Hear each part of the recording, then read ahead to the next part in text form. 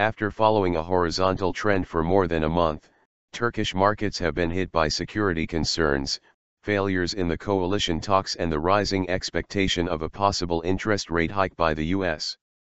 Federal Reserve, Fed. Despite wasting time and having no government after months of negotiations, economists believe that a snap election may become unavoidable in order to prevent uncertainty from spoiling the rest of the year. The dollar exceeded TL 2.7761 for the first time since June, and the euro skyrocketed to 3.0736 against the Turkish lira due to security concerns that are escalating in the country. The dollar-Turkish lira parity started the last week at around 2.6550 and followed an upward trend by negatively differing from emerging currencies throughout the week.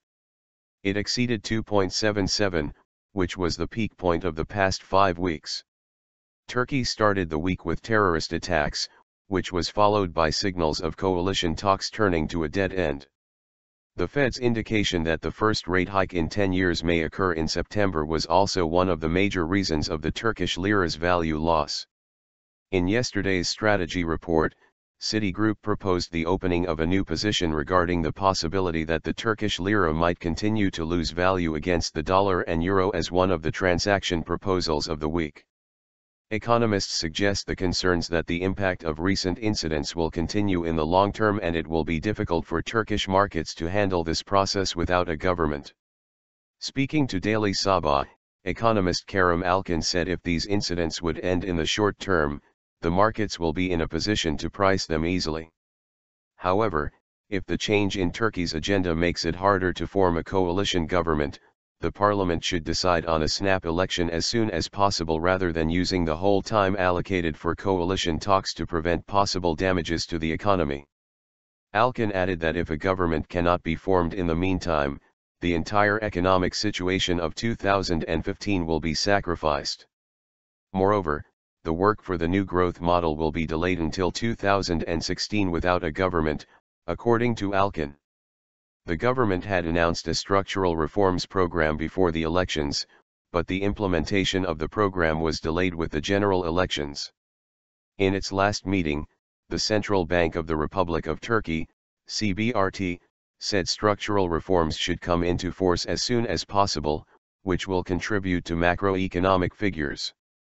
Yesterday, Finance Minister Mehmet Şimşek said it is highly possible that the Fed will increase the interest rates in September, which would create risks for Turkey like other emerging markets.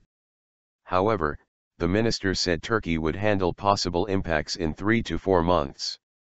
There are 2 possible reasons for the Fed to keep the rate steady according to Şimşek, which include the dollar gaining too much value and oil prices decreasing with energy-rich Iran's involvement in global markets. The Fed's interest rate hike is an expected fact now, according to economist and Daily Sabah columnist Semil Erdem, and Turkey's agenda is full of security concerns. Hard times and hard decisions need strong governments, Erdem stressed, and if politicians continue to insist on red lines despite focusing on forming a government, the economy can get hurt.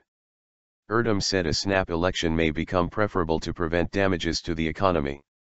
The Borsa Istanbul Stock Exchange's BIST 100 index completed the first trading session on Monday at 78,323.89 points, marking a decline of 0.49% when compared to the previous closure.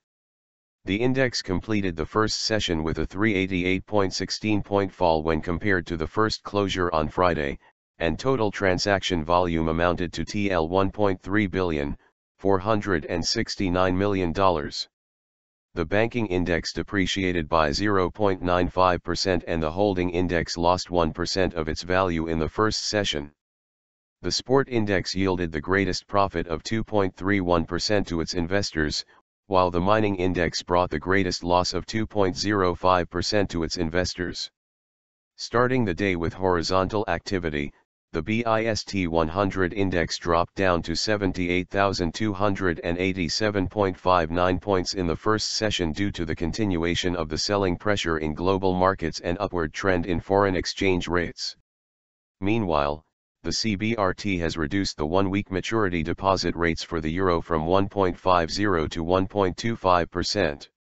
Yesterday, the euro yielded more than 1% profit. As the euro exceeded the 3.05 level, the CBRT's intervention caused a drop to the 3.03 level.